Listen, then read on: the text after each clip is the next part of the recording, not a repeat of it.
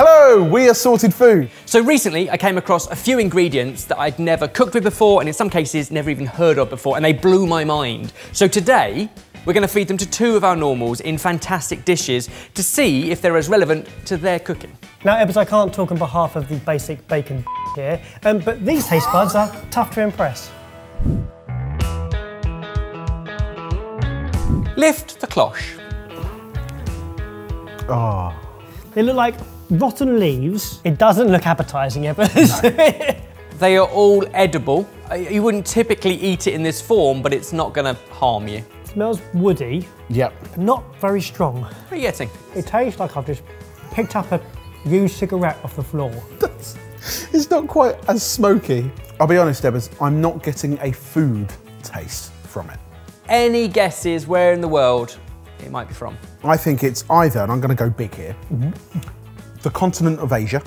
It's a big place. That's big, yeah. Yeah. Big place. Or the continent of South America. I'll go bigger. Northern Hemisphere. To be fair, it would be remarkable if you guessed it, because the whole point of these is they're new to us. This is black stone flower. It is a species of lichen that's used as a spice, and although not hugely fragrant or tasteful on its own in its raw state, once it is cooked and heated, often in ghee or in oil, then you start to get those earthy, smoky notes. Is it likely that we've previously eaten it in a curry but just not known? Almost certainly. Ah. A wonderfully authentic ingredient in certain curries and spice blends, and we have one for you to eat now. Oh, wow. So it's used as a spice within a lot of other spices, and it's going to add that something special, that something authentic, that's something that you won't be able to necessarily pinpoint, but you know, this is why it always tastes so good in a restaurant. The paste is sensational. Earthy, I think coconutty, really, really spiced, but with no spiciness to it, no heat from the spice. This is Indian. So you're right with India, but this is from kind of the south of the continent, so Tamil Nadu and Chettinad chicken curry. It is fabulous.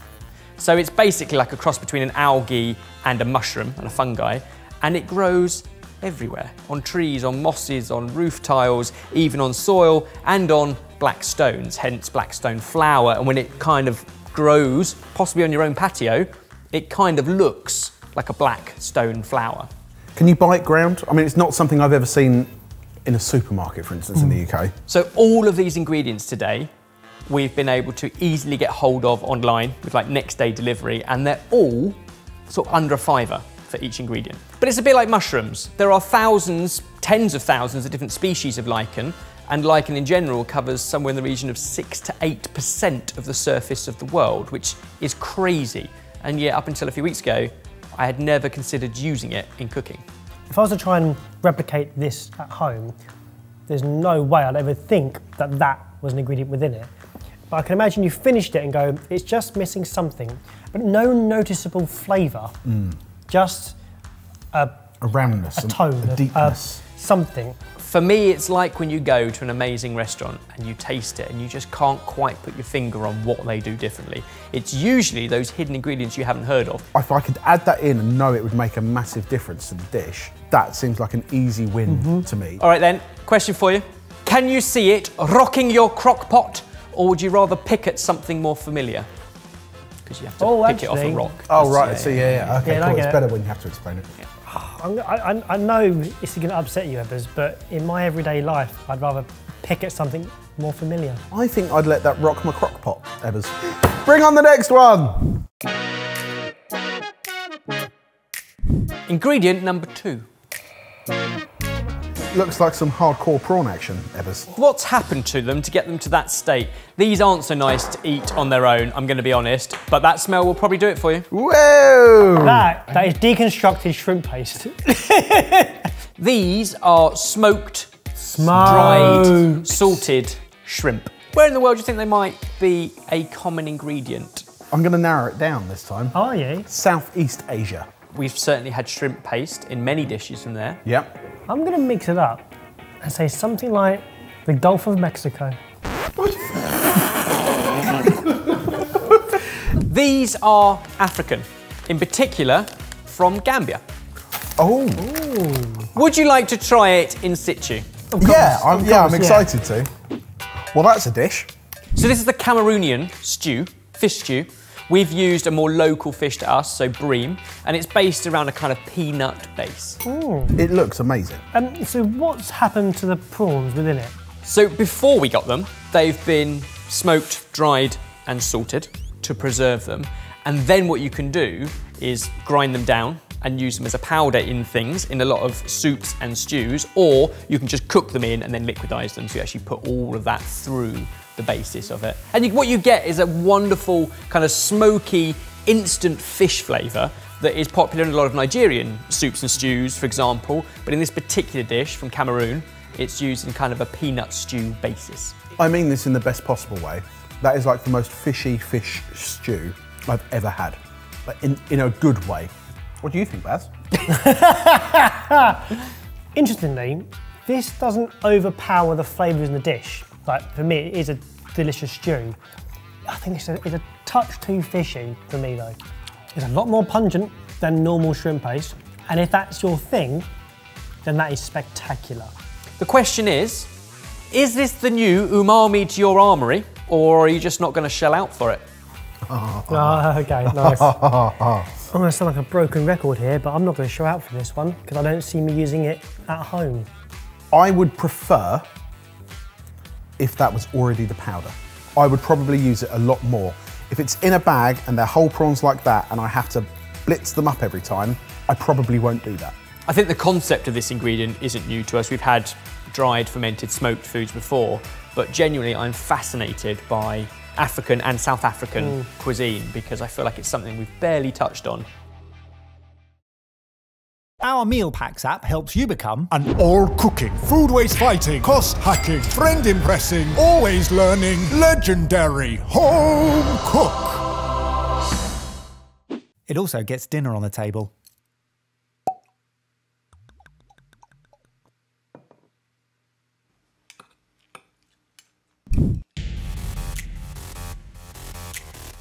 Can't wait for your reaction to this one. Number 3.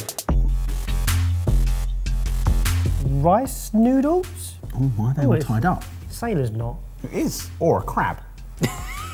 Or a little hair tie. A little bow. You can eat it in that form. It has been rinsed from its packet and is ready to consume. We then obviously, as before, have it in situ in a minute. No flavour at all. These are not yam noodles. They also go by the name of shirataki konnyaku noodle nests. Are they from Japan? They are a noodle that are often found in Japanese dishes or across China, or used in a lot of Southeast Asian countries that use them quite commonly in broths because they will continue to absorb a lot of that flavour. We have a Chinese hot pot for you, and it's full of all sorts of deliciousness, from fungi to our not yam noodles. We've got some Chinese sausage that's been wind dried. What are you laughing at? Wind-dried sausage. That's what happens if you have a shower outside and you don't have a towel, isn't it? Why is that funny? It's just you sold as a wind dried sausage. I knew it was coming. What's fascinating about these particular noodles is you might also have heard them called 0-calorie noodles. What's really interesting about the noodles is that they are only about 3% insoluble fibre that comes from a root of a plant, the konjac plant. The rest is just water because that particular fibre literally absorbs like 50 times its weight in water. And then these are processed and set so that you get that kind of, it's almost like a spherification we've done before. But essentially what you're eating is water noodles and a tiny bit of fibre that holds it all together that your body doesn't digest. It gets right the way down to your colon before your gut bacteria go, this is great for me as a prebiotic, and therefore it's actually healthy in that sense. It looks after your gut microbe. The knots hold the spice. I've really enjoyed the texture and the pop of those noodles, especially once they're knotted up. So, final question. Do you want my nudes or shall I keep them in my pantry? I can't believe it, but I think for the first time today, I'm going to have to say I want Ben's nudes. Nudes. It's very important how you pronounce that. Nudes, as in noodles. Also, the way you said that that was the first time today. First time, yeah. Not the first time. Yeah, it's quite early, isn't it? I think they're a vehicle for flavour. I like the convenience of them being in a knot. Hashtag Ebbers send nudes. Let's get it trending. You can keep those ones. It's 00. Just to check, it's 00. Really important. It's not 00.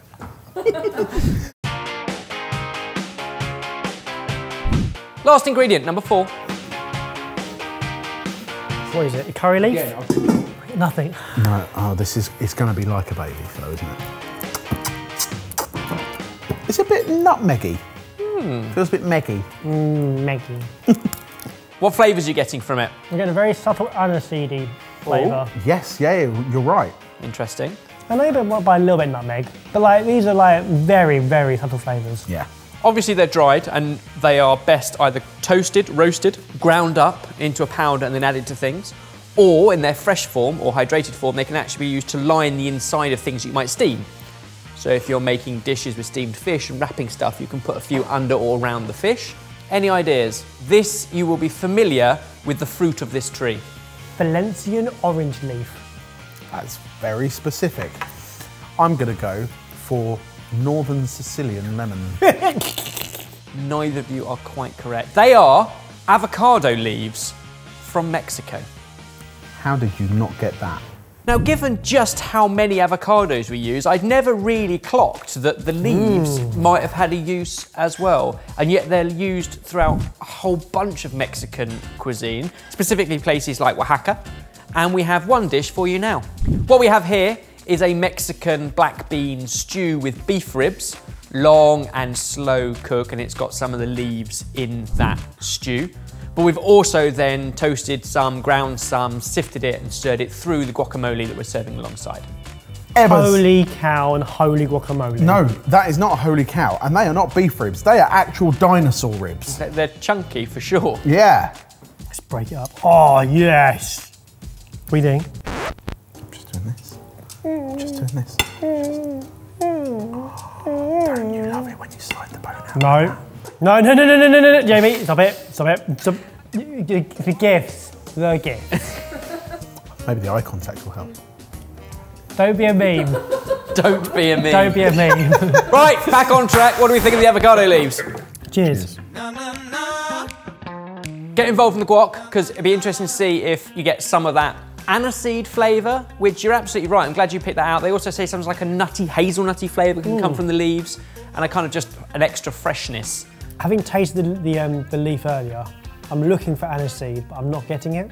I don't think I can taste it. To the point where I can't even think of anything that it's adding. I think there's some really interesting applications I'd also love to try. Sometimes they are used to line the inside of like tamales. They're used to be the base to like roasting dishes before roasting meats. Or traditionally, the Aztecs and the Mayans would have actually just used it as a tea. The trouble with that stew is it's delicious.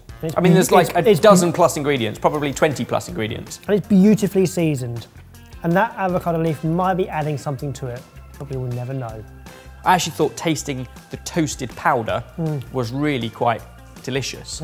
So I feel like using that in a guacamole might be more obvious than perhaps in amongst all the other slow cooked dishes. With a little packet of dried leaves, would you avo-go or leaf it out? I'm torn with this one because I don't know if I'd go out and buy it, but if it came with the avocado, I wouldn't waste it. I wouldn't spend my money on it.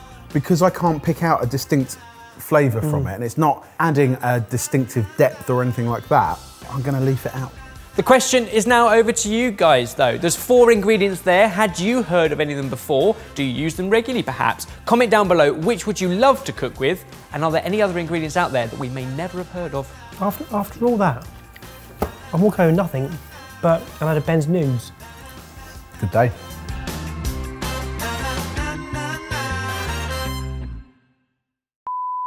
You're getting all the chloroform out. You get it's aniseed. Interesting, you guys.